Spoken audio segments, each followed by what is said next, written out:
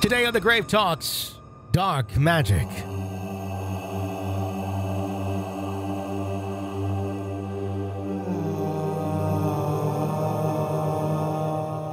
For several years, Yousuf Tilly worked with a warlock in South Africa who used white magic to cure a variety of common and supernatural problems. Many incidents involve various types of jinns and other interdimensional creatures. Yousuf documented these cases while helping with the preparations and ceremonies. How dark and deep does the demon world reach? What kind of extreme powers do these demonic forces hold over the living when invited in? And is there ever a way to reverse a deal that is made with the demonic? How did you find yourself in this situation? How did you find yourself following this individual and witnessing some of these things? Well, it's partly by chance, actually. Through a friend of a friend, I had heard about someone who was having some trouble, I suppose, where the doctors couldn't quite explain what was going on. And I suppose part of the allure of it was that the society in which this individual came from, they're quite traditional. So they have a sense of reliance on traditional methodologies rather than scientific or medical ones. And I thought, actually, when I first heard about it, that this is ridiculous. I mean, if people are having trouble, they should actually go and see a doctor or a psychologist or whatever is needed. Sure. Or at least explore those possibilities. Yeah, which of course we all agree upon. That should be usually step number one. Yeah, absolutely. I mean, that's the reasonable step to take, at least. Yeah. So continue on with what happened then. With your findings. Well, what had happened initially was that I had met through some mutual friends this person, you could say, who's a warlock. What he really is someone who assists people with, you could say, spiritual matters. He's a kind of white magician, and he happens. Over a period of time, we befriended each other. So I got to hear a little bit more about it, and when this particular case of this woman who was having a problem, when that came up, I asked to actually come along. So he said, look, they will need some help here, but I would need to operate under his instructions. So there and then we kind of struck a deal, I suppose. The agreement was that I, of course, would be going to help along with him, and in exchange he'd allowed me to be exposed to how the magic worked and how the process worked, so that I could have a look and see if it interested me or not. Mm-hmm. And this very first case, what had happened was I wrote about it extensively in a story on my website called Bad Love. The story is also available on Amazon, so it's been widely available. People have been reading it, and I've got many comments on it. But yes, so we arrived at this house, which was a typical family environment. A lot of people quite nervous about what was going to go on that night. But 4 of us arrived, which was the white magician as well as myself and 2 others, and we were joined by men in the family who then led us to a room in which we began working the white magic on this particular woman. Okay, so, now stop there for a second, because I want to understand and paint the picture a little bit more for the audience.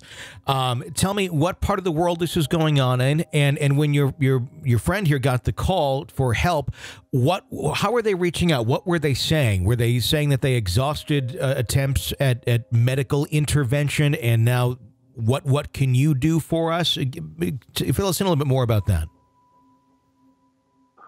Well, on that particular case, I didn't actually know the backstory. So I was completely new to the entire situation, and I was just going to have a look. Okay. So I didn't really have many questions, but subsequently, in fact, the book that I've just finished writing now is about one particular case that I investigated with the magician for close to 2 years. And there, in that instance, there had been engagement with doctors, psychologists, and so on, in order to try and resolve the issues before the white began. And let's go into that one next. Why don't you continue on with the first story and tell me, as you're going into this, you know, just as someone who wants to witness and report on what they're seeing, what are you thinking? What are you feeling as you go into this? I know you initially mentioned you're thinking this is kind of, you know, ridiculous, but let's see what happens. What occurred on that first experience you had? Well, once I was in there, I was initially kind of perplexed, I suppose, because the way that the actual therapy was conducted, I thought, well, hang on a second, something doesn't quite make sense here. I mean, this woman doesn't look like she's ill in any particular way, but she certainly was behaving in stranger ways, I suppose. Mm-hmm. So at one point in time, what happened was, or at least part of the process is, she was possessed by what is called a jinn. I'm sure you've heard of it. It's a kind of interdimensional creature that's made out of, that's fashioned out of like smoke and fire, mm-hmm. and they kind of like little demons. And basically, what they do is that they enter a person's body through the back of their neck, the nape. And inside, once they're inside, they begin to pull their strings and make them do strange things and so on, according to a certain mandate. So the jinn was placed there by a particular witch, and the witch was commissioned to do so. They usually use a certain, like, personal effects, like nail cuttings or period blood or something, in order to weave a charm, and that charm is hidden away. So the white magician is really, it's an investigative process, not unlike a CSI investigation that you see on television, where they need to find the magical charm first in order to undo the spell, and then they can get the jinn out.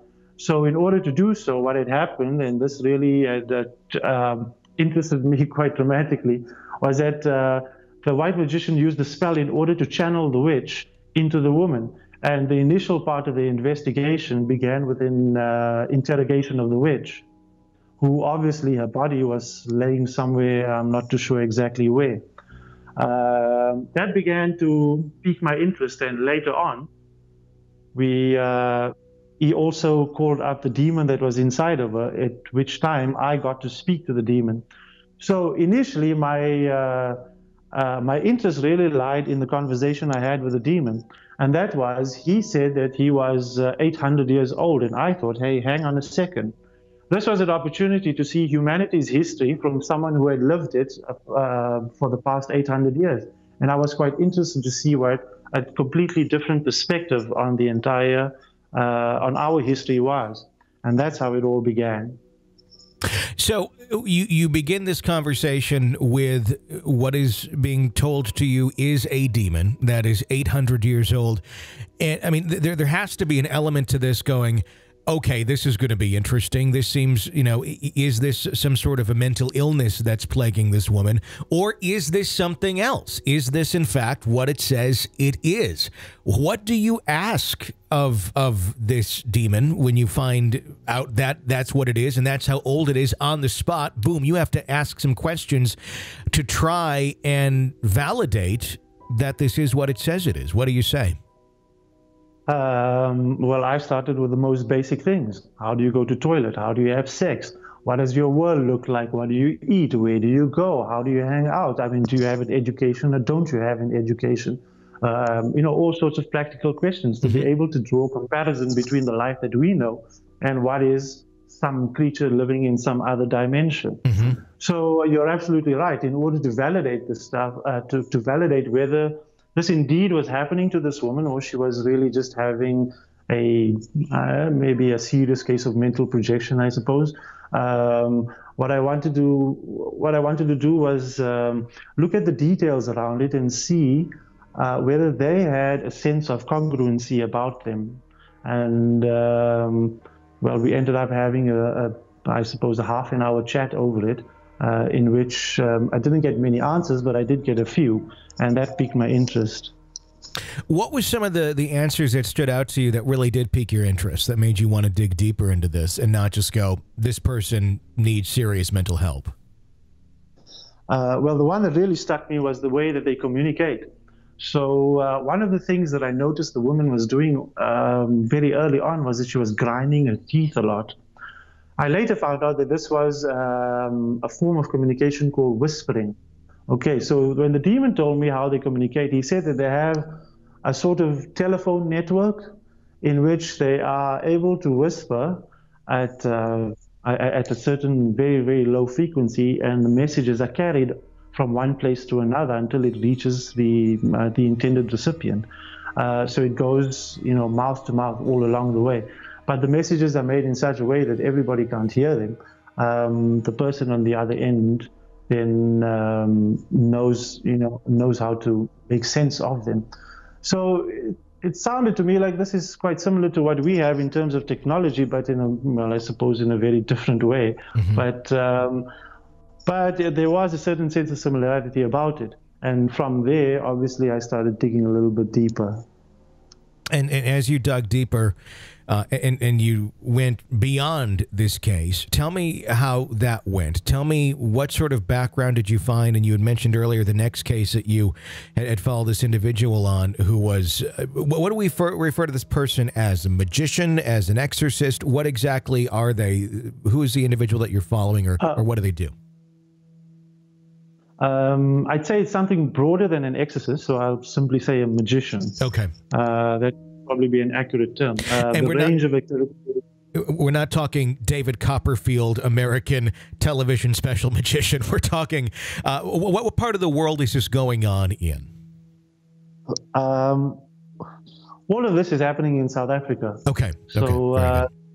So I suppose I probably followed maybe around 10 to 12 cases for a period of about 2 to 3 years. Okay. And this is all based in Johannesburg. Obviously, the magician himself, he does travel. Yeah. So he goes around to different parts of the world in order to resolve different kinds of cases when people call him. Okay.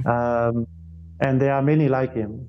Now, take me into this next case where you did, in fact, find some more of the background and they had exhausted the medical care that was available to them. What were the doctors telling them, and at what point did the magician come into play with that case? When I got involved with the case, they had already seen several doctors. And a lot of the doctors refer them to psychologists.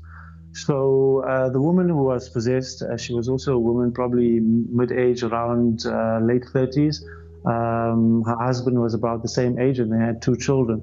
The situation, and I suppose their life stage and so on, obviously had, after many years of marriage, had probably brought them into typically what is the type of situation for many people where there are many challenges. Kids are growing up, financial challenges, home challenges, and so on, as well as personal ones.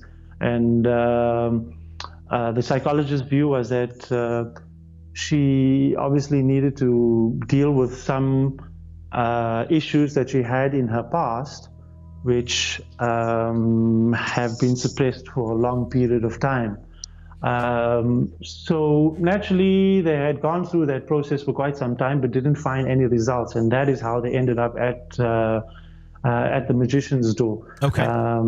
Now, tell me about some of the symptoms that she was exhibiting, because obviously there's a big difference between someone who is appearing to be possessed in some way, shape, or form versus someone who is suffering either from a mental breakdown or just some sort of a midlife crisis, for lack of a better term, just kind of folding or crumbling a bit under the terms of what would be normal life stress at that point in life.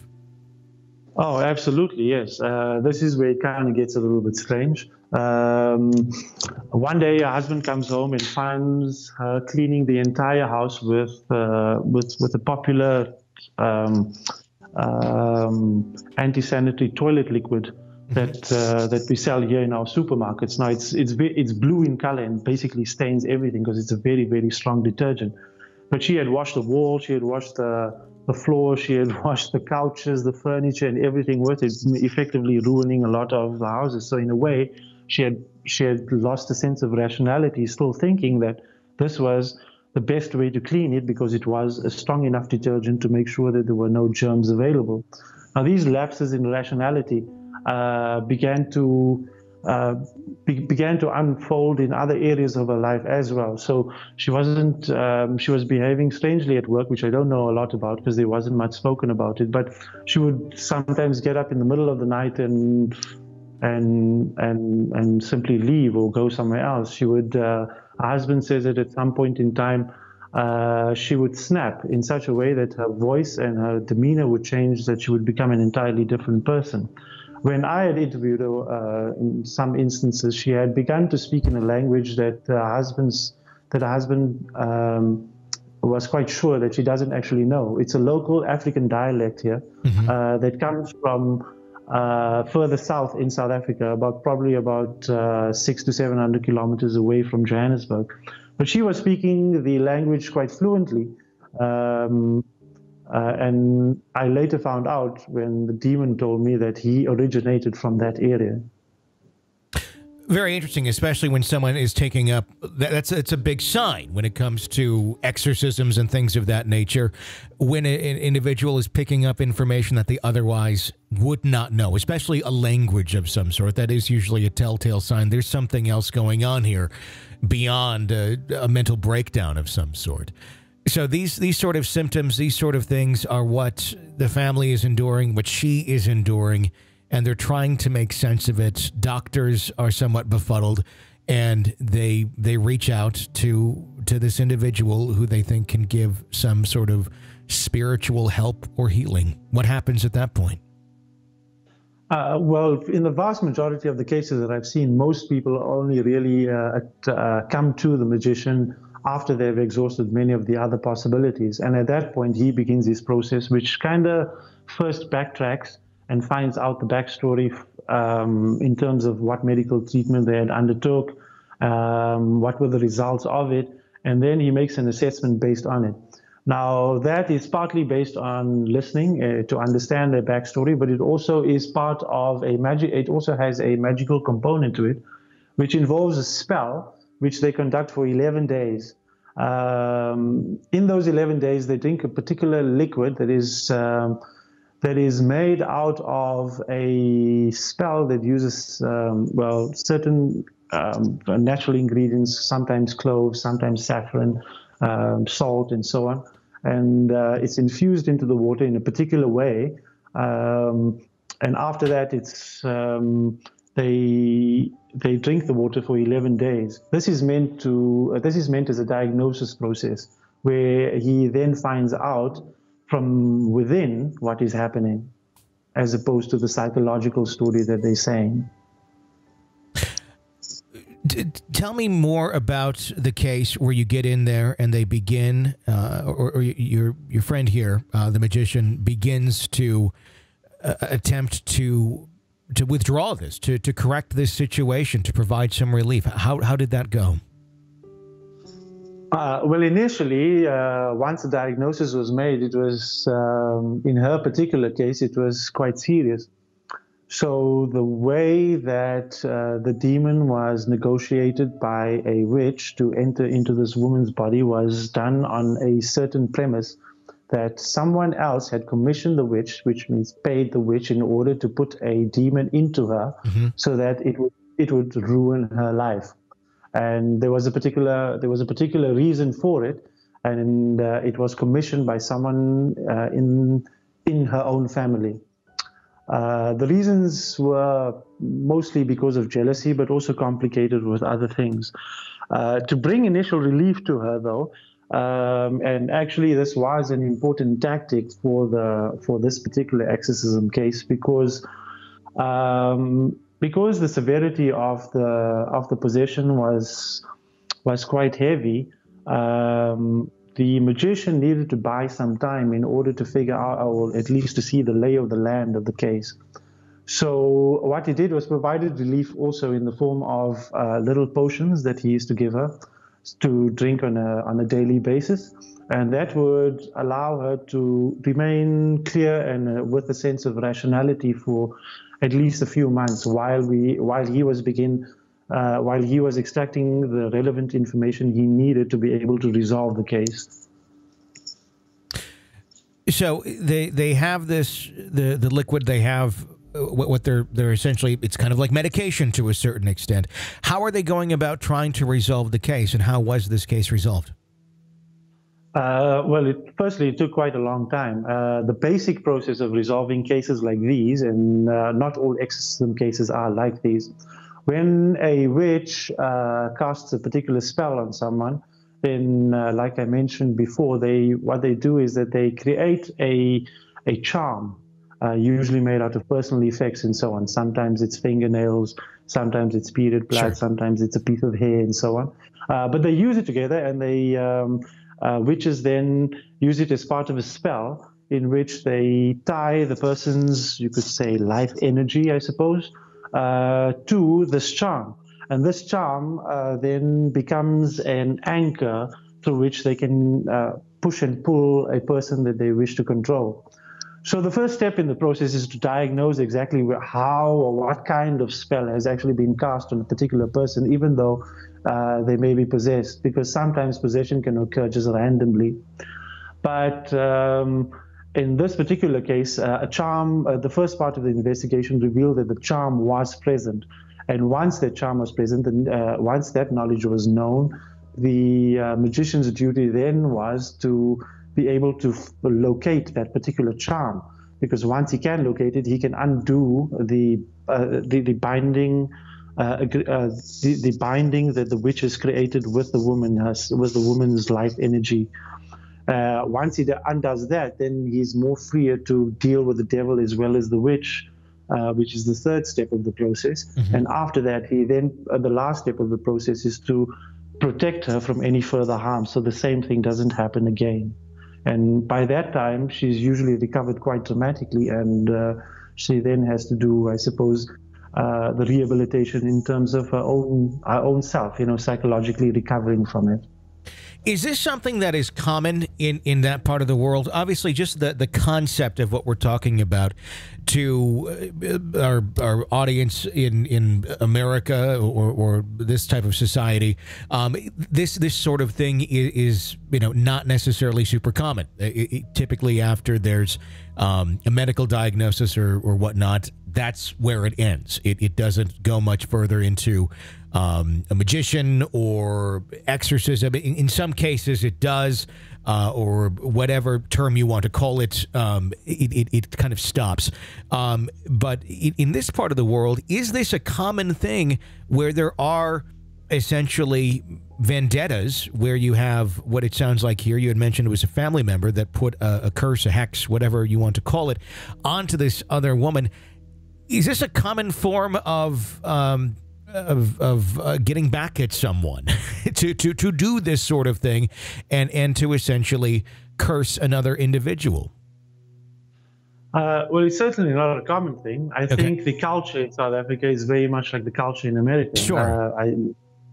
So in many ways, it's not an entirely common thing, but I think the big difference in the culture is that in the Western world, there is a much more predominant focus on science, which is a more an externally focused way of dealing with problems. Sure. So your magicians in our culture, in the West or in the Western culture, are your scientists and your therapists and so on. Okay. In the East, however, where this sort of thing is more common, especially in places like the Far East, Thailand, Indonesia, and so on, there the focus is actually quite internal. All right, so there is quite a difference in the culture, in the way that people believe that it's not that externally anymore. They find solutions more internally, and in the internal world, it's not always as clear as it is in the external world. So naturally, people who are, let's say, magicians, or even for that matter, charlatans, are also the type of characters you find in that world. Mm-hmm. Okay, that's interesting. I just wanted to get some perspective on how this is viewed, for how anyone may be taking all of this in. You had mentioned in your letters to me about some of the cases here, about a woman classified as a witch who sold her soul by mistake to hurt someone that she was jealous of. Now, when you say a witch, can you define what that is and go into that case and tell us a little bit more about what was discovered there? Okay, so this is the case that we're talking about. It is the case we're talking about. Okay. Yes, yeah, this is the large one that I've just written a book about. Okay. It will probably be released later this year, so keep a lookout for that one. But what it does is that it documents part of the story. I've completely fictionalized it in respect for the people, of course. But the story is actually quite an interesting one. This woman wasn't a witch at all, actually. What had happened to her was that she had become an abandoned part of her own family due to certain circumstances that had unfolded between them. And as she went out into the world alone, unable to fend for herself and so on, she felt completely abandoned by her God and by her faith and so on. And in that very, very vulnerable state, she one day meets a rather strange man at the local supermarket. He obviously has a sexual interest in her and invites her along.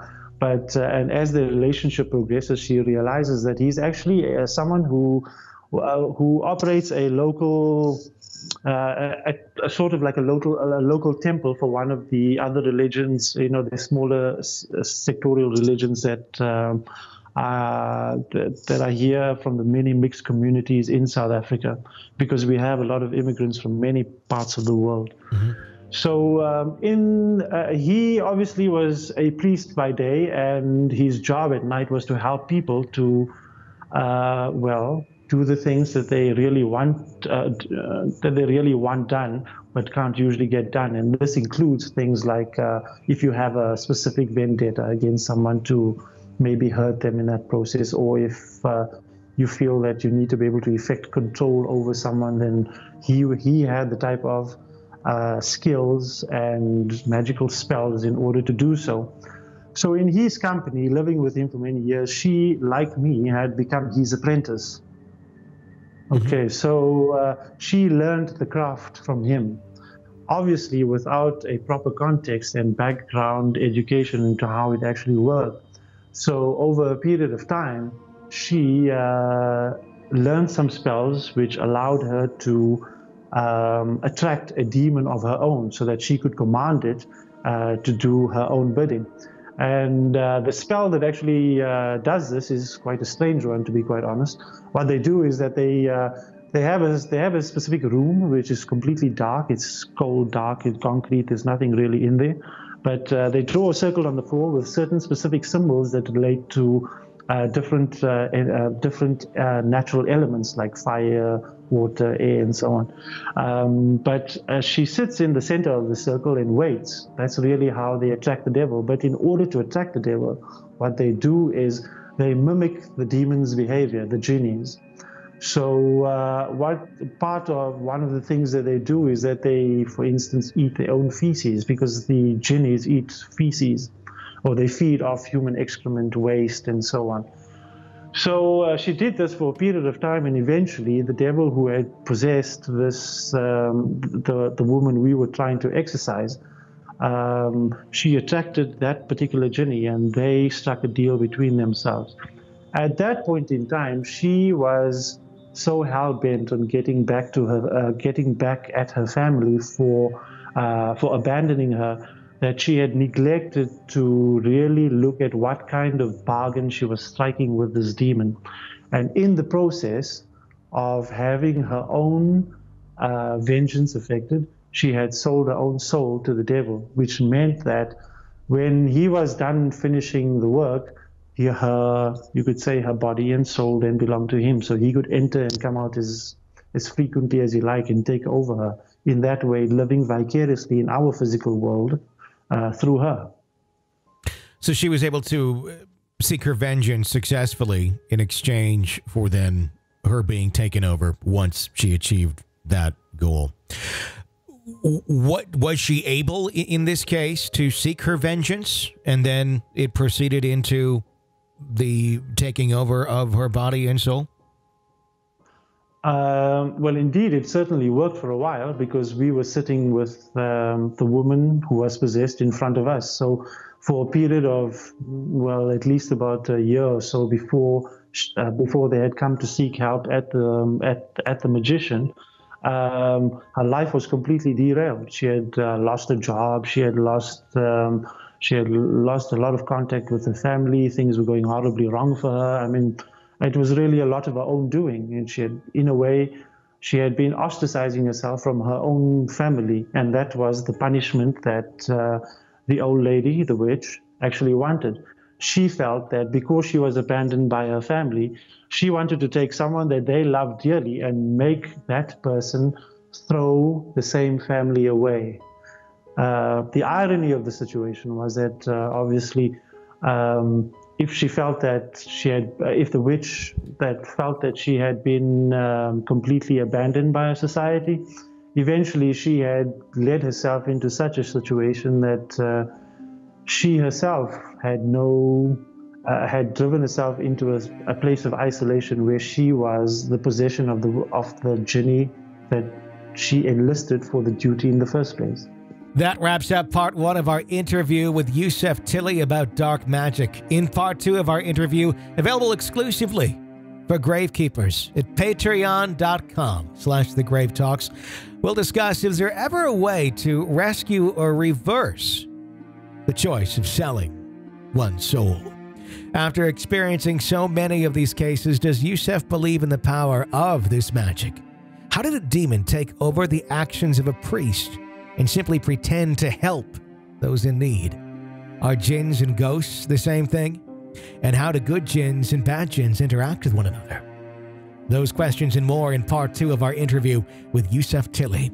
To hear it, become a Gravekeeper. Sign up on our website at thegravetalks.com or patreon.com/thegravetalks.